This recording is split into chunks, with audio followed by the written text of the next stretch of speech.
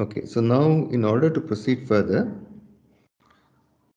so I need one more definition. It's just a small extension of what we already know. So B in C to the n cross n is said to be Hermitian and positive semi-definite,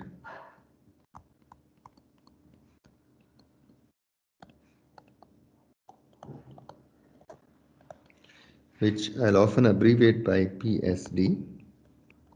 It is Hermitian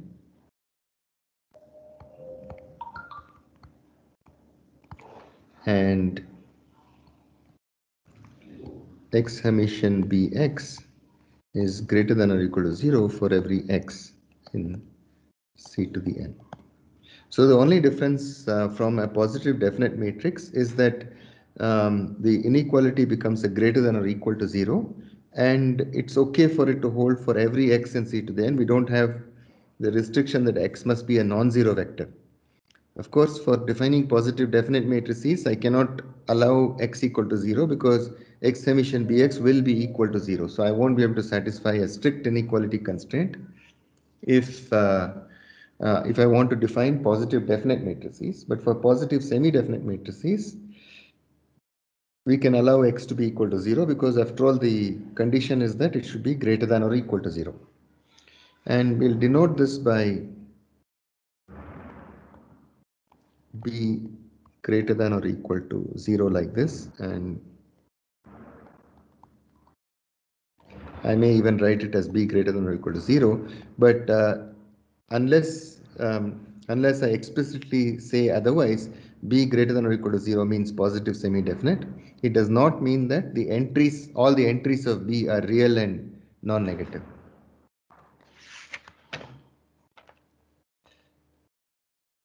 Okay. So once we define these positive semi-definite matrices, we can now talk about what is called a monotonicity theorem, which says that all the eigenvalues of a Hermitian matrix cannot, or none of the eigenvalues can decrease, or they will all increase, but either increase or remain the same if you add a positive semi-definite matrix to the matrix. So it's the following corollary. Let A and B be n cross n Hermitian symmetric matrices, and B is positive semi-definite.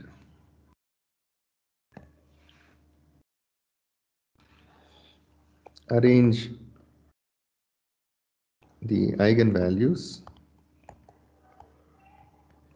of A and A plus B in increasing order.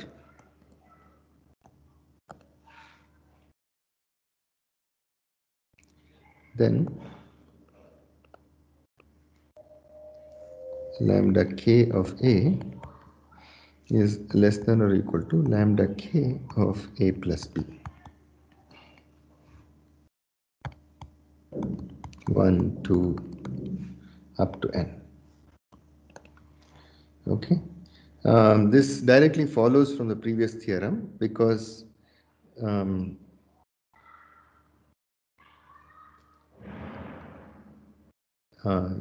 in fact, all you need is the lower inequality.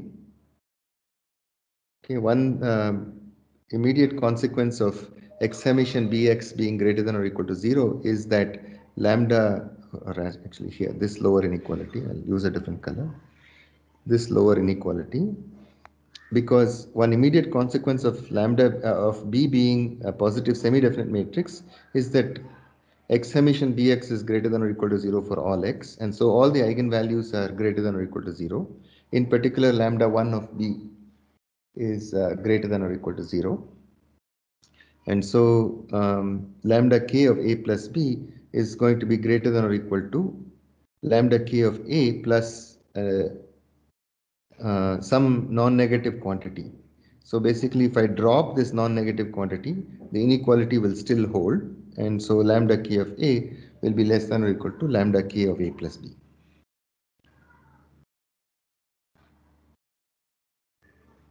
So that's what the result also says.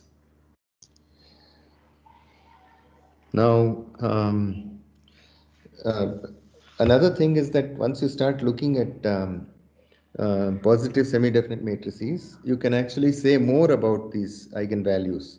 It's not just the smallest and largest eigenvalues of B that you need to use in order to bound the kth eigenvalue of A plus B. You can actually prove much more sophisticated results about the location of these eigenvalues. And these kinds of bounds often take the form of what is known as an interlacing theorem. And there are many interlacing theorems in linear algebra.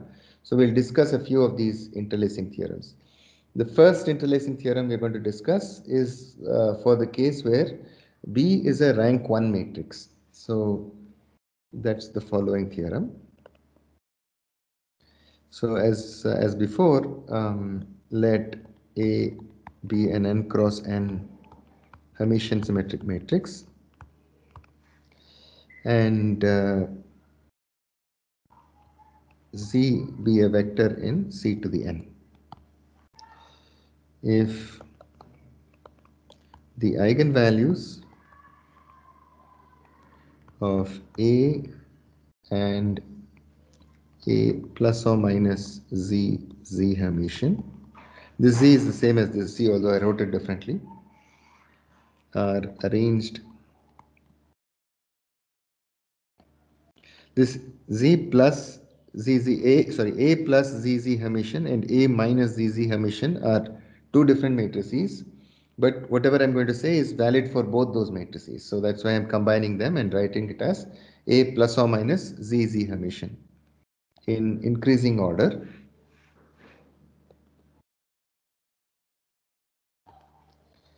We have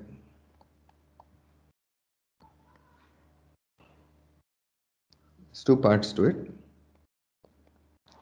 Lambda k of A plus or minus Z Hermitian is less than or equal to lambda k plus 1 of A is less than or equal to lambda k plus 2 of A plus or minus ZZ Hermitian.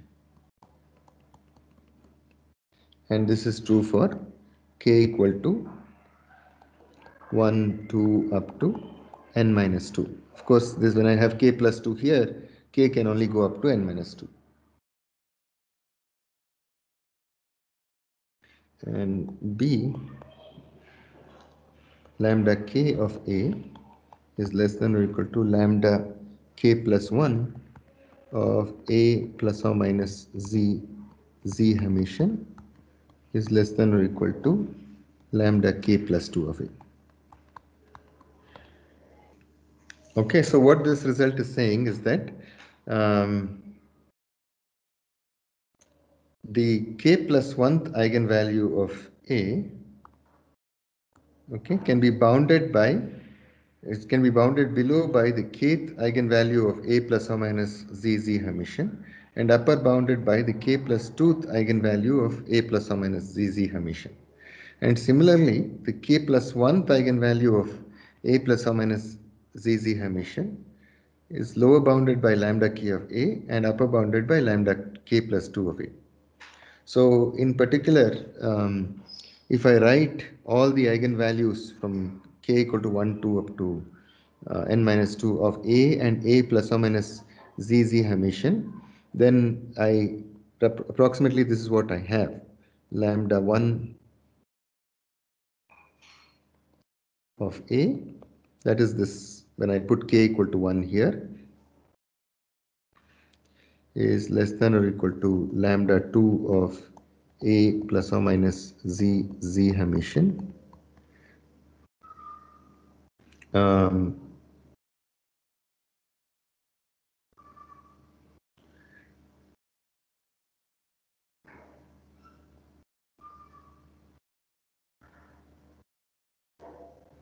yeah, so it's less than or equal to, so this is lambda 2 and k plus 2 becomes lambda 3 of a less than or equal to. Now lambda 3 of a, I can take k equal to 3 here. Lambda 4 of a plus or minus z Hermitian less than or equal to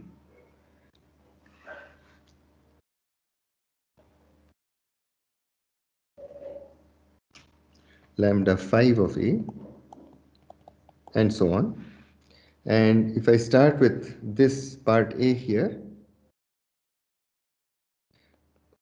lambda 1 of a plus or minus z Hermitian less than or equal to lambda 2 of a less than or equal to lambda 3 of a plus or minus z Hermitian less than or equal to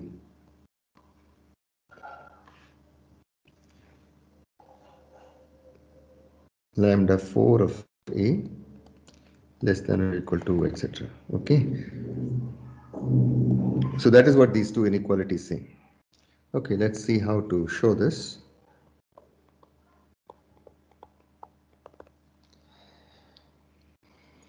So the starting point is again the Coulomb-Fisher theorem. So let k be some number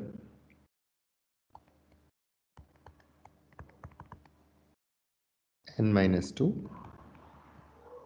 Okay, that's what we have in the condition here. And use the Coulomb-Fisher theorem. So I'll start with lambda, this quantity, lambda k plus 2, a plus or minus z Hermitian.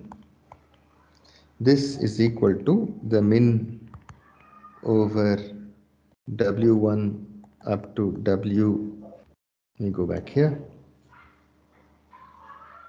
So for lambda k, it's the min over w1 through wk. So if I want lambda k plus 2, I must do min w1 to w n minus k minus 2.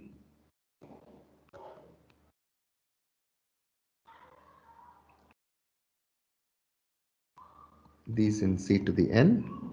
Then max over x not equal to 0 and x perpendicular to w1 through w n minus k minus 2 x Hermitian a plus or minus z Hermitian x over,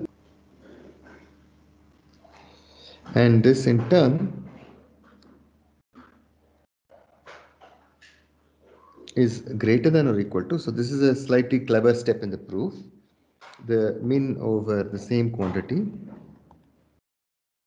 wn minus k minus 2 in c to the n, the max over x not equal to 0 and x perpendicular to w1 through wn minus k minus 2 and x perpendicular to z,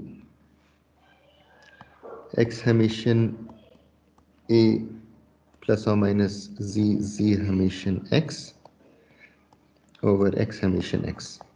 Why is this true? It's true because all I'm doing is adding one more constraint here. So whatever max this could achieve, maybe this cost function cannot achieve as great a maximum value because it's a more constrained optimization problem.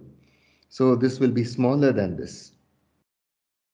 Now if x is perpendicular to z, this term here is x Hermitian z Hermitian x. So that term just drops off. So I can drop that term and write it in the following way.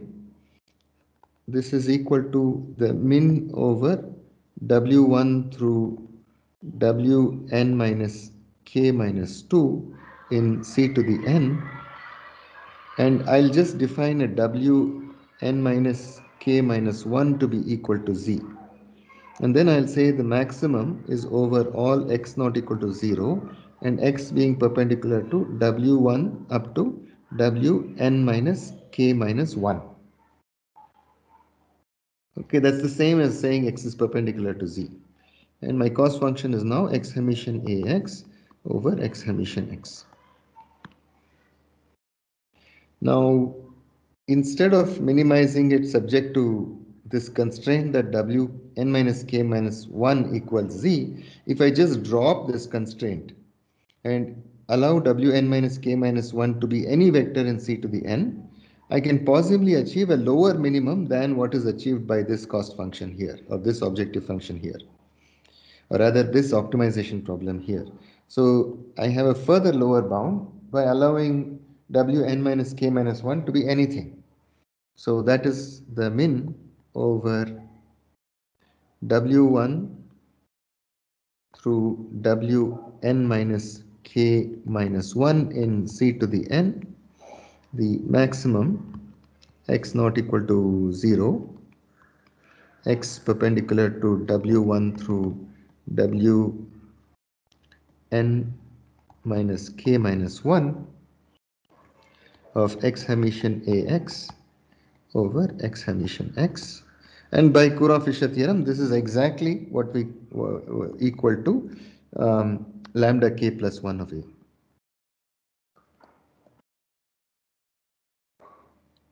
Okay, so you can see that the proof involves this interesting step of saying, so if x was perpendicular to z, you would get a lower bound on the first cost function, and then you push the constraint into this wn minus k minus 1, and then you allow that to become arbitrary, and both those steps are lower bounding steps, and that gives you lambda k plus 1 of a.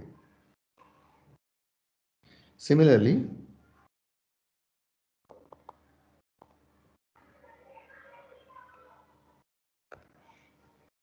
I can do the other way. So let k be in, so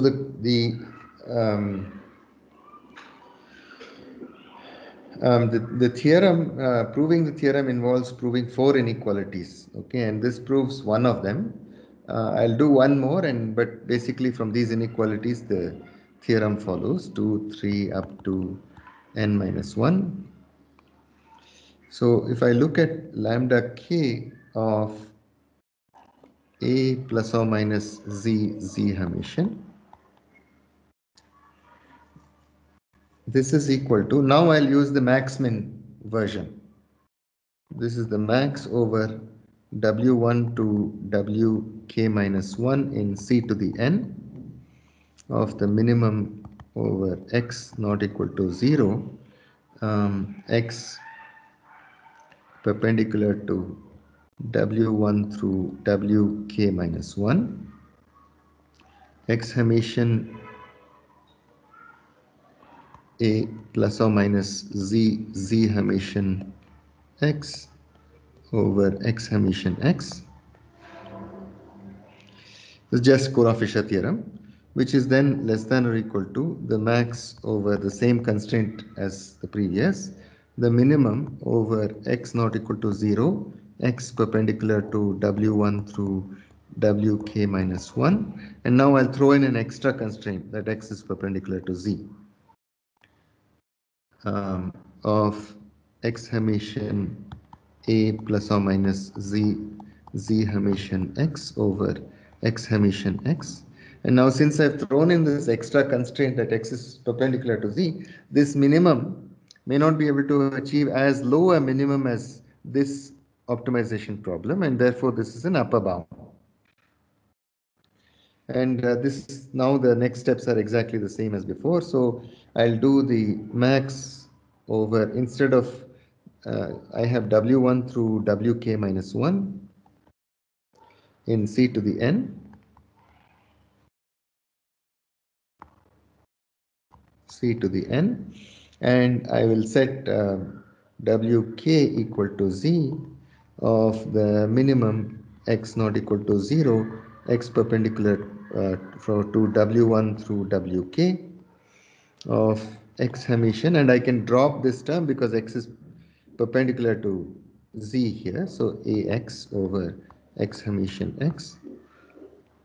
And then I'll neglect this constraint wk equal to z, and thereby I can possibly achieve an even higher maximum than this optimization problem. So I have max over w1 through wk in c to the n, the min over x not equal to 0, x perpendicular to w1 through wk of x Hermitian ax over x Hermitian x, and by Courant-Fisher theorem this is exactly equal to lambda k plus 1 of a. Okay, and so the inequalities in the statement of the theorem follow from these inequalities.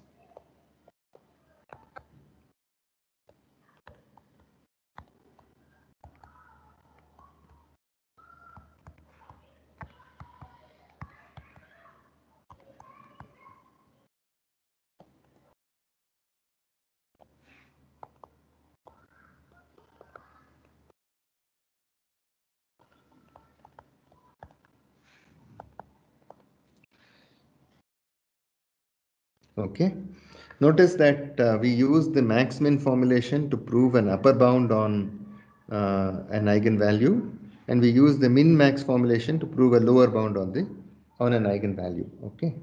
Okay, and this is something that you will notice in many results that we show going forward. Okay. Um, Now, one useful fact to keep in mind is that if uh, if B is um, in C to the n cross n, okay, let me put it this way.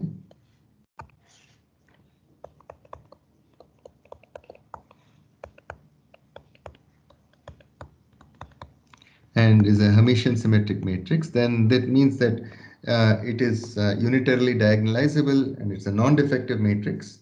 And so for such a matrix, we can write B as U lambda U Hermitian, where the matrix U contains the eigenvectors of B, and lambda is a diagonal matrix containing the eigenvalues of B. So U is unitary and lambda is diagonal. Now, so let's say lambda is equal to, sorry,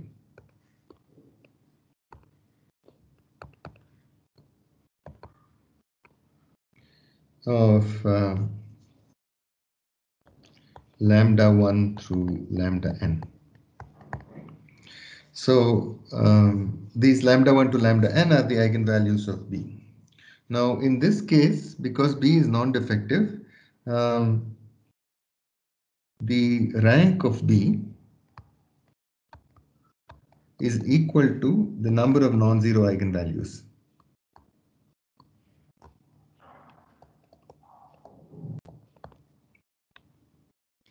Okay, and in particular, if rank of B equals say R, then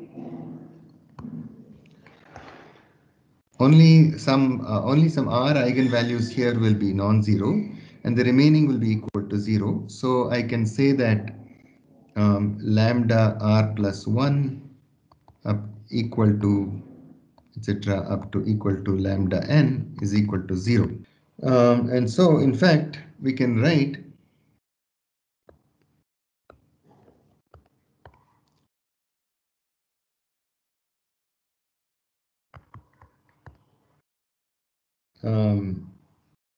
B as sigma I equal to 1 to R beta I, sorry, lambda I times ui Hermitian. Okay, and conversely,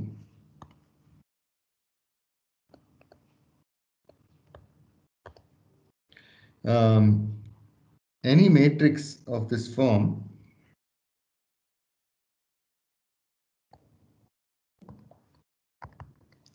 of the form sigma I equal to 1 to R lambda I ui Hermitian, where u1 up to ur are linearly independent, has a rank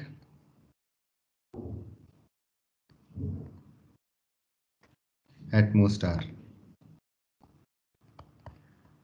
And if all these lambda i's are not equal to 0, okay, let me put it this way.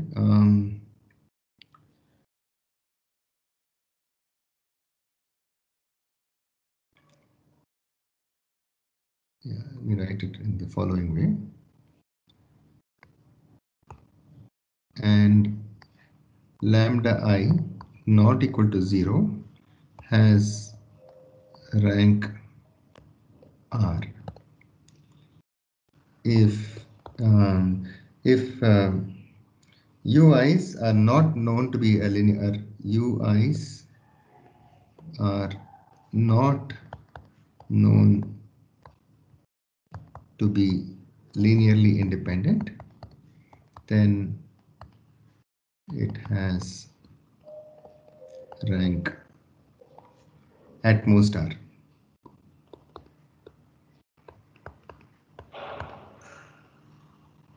Okay, this fact will actually turn out to be quite useful.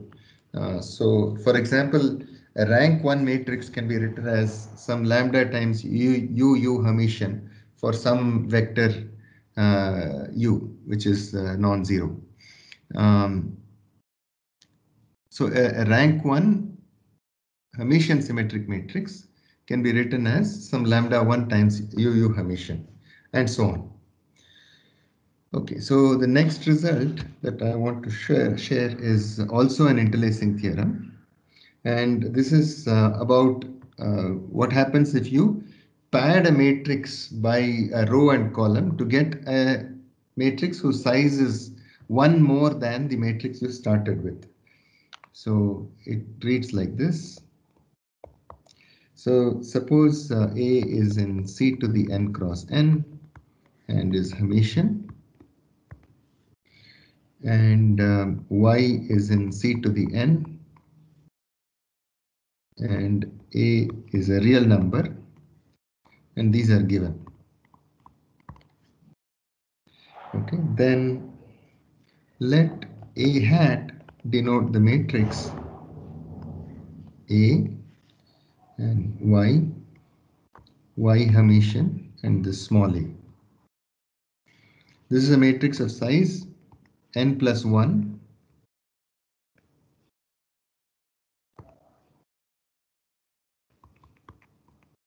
cross n plus 1. Okay, so question is, how are the eigenvalues of A related to that of A hat? So no, remember that A hat has n plus 1 eigenvalues and A has only n eigenvalues.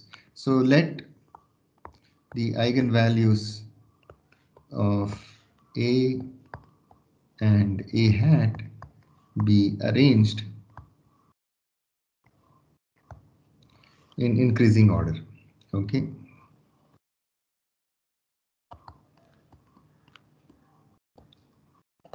And denote them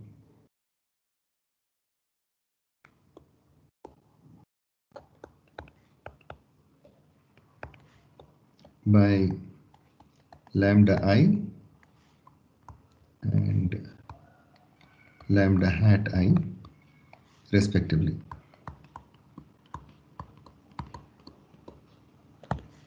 So this is actually I equal to 1 to n, and this is I equal to 1 to n plus 1.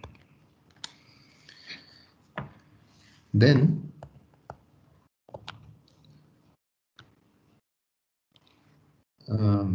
lambda 1 hat is less than or equal to lambda 1 is less than or equal to lambda 2 hat is less than or equal to lambda 2 less than or equal to lambda n minus 1 less than or equal to lambda n hat less than or equal to lambda n is less than or equal to lambda n plus 1 hat. Okay, so this is the interlacing theorem. So what it says is that the largest eigenvalue of this matrix is going to be bigger than the largest eigenvalue of A. The smallest eigenvalue of this matrix, lambda 1 hat, is going to be smaller than the smallest eigenvalue of A. So all the eigenvalues, and but not only that, all the eigenvalues of A hat interlace between pairs of eigenvalues of A. So lambda 2 hat is going to be between lambda 1 and lambda 2. Lambda 3 hat is going to be between lambda 2 and lambda 3. Lambda n hat is going to be between lambda n minus 1 and lambda n. So the last but one largest, or the second largest eigenvalue of A hat is between the largest eigenvalue of A and the second largest eigenvalue of A. But the largest eigenvalue of A hat is greater than or equal to the largest eigenvalue of A.